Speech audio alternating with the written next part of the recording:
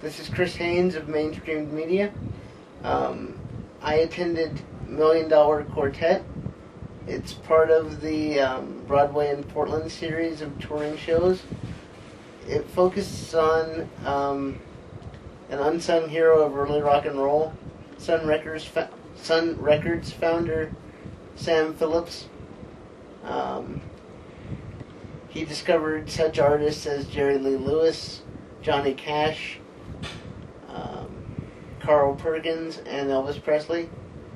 And the show centers around this famous recording session where they all got together, forming what's known as the Million Dollar Quartet. The show has nearly constant music, and the musicians, the actors, play their own instruments.